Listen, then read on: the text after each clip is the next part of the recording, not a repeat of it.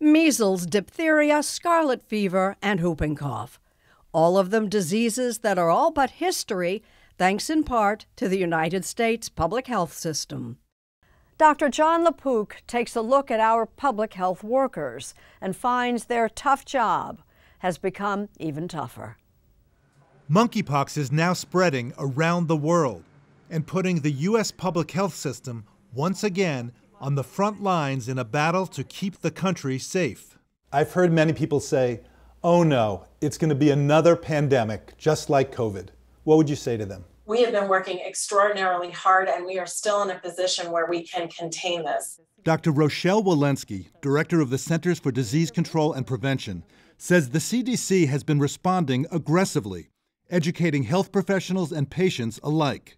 There's no crystal ball, of course, but do you see monkeypox getting out more widely to the general population? I think we are going to see more cases before we see less. And that is because we will have more testing, we have more education out there. People know what they're looking for and how to test for it. The total number of cases in the U.S. has been growing steadily and is now more than 2,800. While anyone can get monkeypox, the virus is spreading predominantly among gay, bisexual, and other men who have sex with men. To our knowledge right now, it does look like most of the transmission is happening with close personal contact. With the U.S. public health system front and center, we thought this would be a good time to explore what the system actually does. Why is public health different than the practice of medicine? In medicine, it's the individual that's the patient. In public health, you can think of the individual, the community, the planet as the patient. Michelle Williams is Dean of Faculty at the Harvard T.H. Chan School of Public Health. She says the estimated 270,000 public health workers in this country are unsung heroes. Do you think that one of the problems is that the public really doesn't value public health enough because they take it for granted? Yes. When public health works, nothing bad happens. So you don't notice that child that had a spill on the bicycle got up and is just fine because they're wearing a helmet. Public health workers have a lot on their plate, including eliminating disease, cutting down on workplace injuries, ensuring clean water and better sanitation, reducing injuries from fires and car crashes, and keeping our food safe to eat. Here I'm checking to make sure he's not stacking dishes. You know, if you stack wet dishes on top of each other, it builds up bacteria. We don't want that. Trey Williams is a health inspector in Oklahoma City. This is the kind of stuff that the general public has no idea about, right? They're not seeing this. Right, absolutely.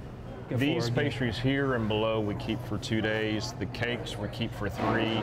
The cookies we keep for a week. The U.S. public health system has a long history. In 1799, Boston set up one of the country's first health departments, led by none other than Paul Revere. Since 1900, advances in health and safety have increased the U.S. life expectancy by an estimated 25 years. Still, during the COVID pandemic, local health departments have had to scramble and improvise. We're providing this service free to the public. Patrick McGough heads up the Oklahoma City County Health Department. People just drive on through. They don't have to have an appointment, nothing. COVID vaccinations, boosters, flu shots, and smiling eyes. We'll do the COVID in the left. Okay, sound good? Yeah. It's warmer, it's friendly, you're in your own car. The structure of the public health system is extremely complex.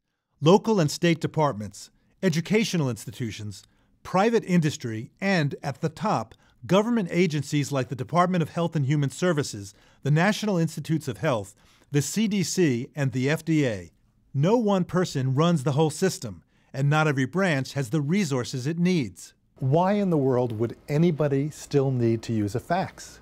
Well, basically, it's about the doctor's offices. They don't all have secure forms of transferring information about you as a patient. Thank you, Kay, very much. The technology to securely share health information electronically has existed for decades. Yet at the height of the pandemic, doctors were faxing orders for COVID tests to this machine. We need a healthcare information exchange that is just at our fingertips, that the health departments and the hospitals and the primary care physicians can all share information so quickly and easily. But that's not what we have.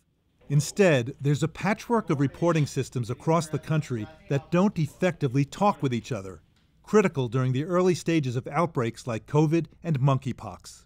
And Dr. Walensky says there are more challenges.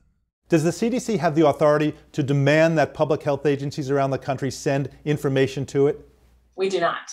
Reporting cases from around the country is voluntary. Do the data systems exist right now to adequately collect all the information needed?